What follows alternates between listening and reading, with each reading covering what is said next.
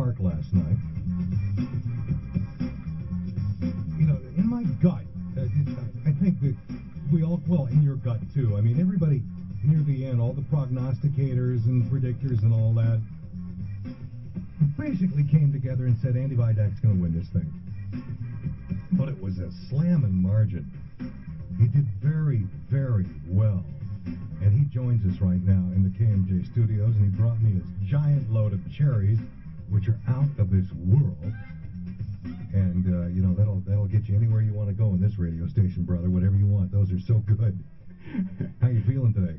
Feel real good. Yeah? Yeah, very good. You better, because the battle before you is going to be the monster battle of the state. Indeed it is. You know that. Yes. You know that. Yep. You can take it easy for a couple of days, but boy, that's going to be it. And then you got to hit the ground running, because Costa's got more money than God, and he's got all the wherewithal to fight this tooth and nail. You think you're going to be up for it? I know I'm up for it. I am. This district needs representation, and that's why I'm running. Mm-hmm. We just haven't been represented for a long, long time, and you know, I've said it over and over. I'm mad. This is not a position I ever dreamed of going for. Mm-hmm. It's just we need to be represented in the 20th district. When did you decide that you wanted to do this, and what were the circumstances? Well, it was in October, and where I finally, you know, I had people come to me and ask me. You know, we've been at many of the water rallies, we've been to the tea parties, and I had people come and ask me. And I was just the more I went to the water rallies and the more I went to the tea parties and learned more and more, and then I'd see the actual things going on. I mean, when I saw people I knew by name standing in food lines, getting Chinese carrots, I mean, that breaks my heart, and it makes me very, very angry. Did you by any chance attend the water rally April last year after the water march with the governor at the reservoir? I was at the San Luis Reservoir. Yeah. When the governor did not turn on the pumps. Yeah. Yeah. I wasn't there for the march, but right. I was there for that last day. Right, right. And you know, I had my sign. I still have my sign. And that whole episode changed my life. I mean, yeah. it just redirected everything that I do to focus on water, and that was a turning point for a lot of people. And I'm not putting words in your mouth, but maybe that had a little bit to do with it as well, absolutely. too. I mean, you guys did a great job of covering it and starting it, right? I mean, you did an awesome job.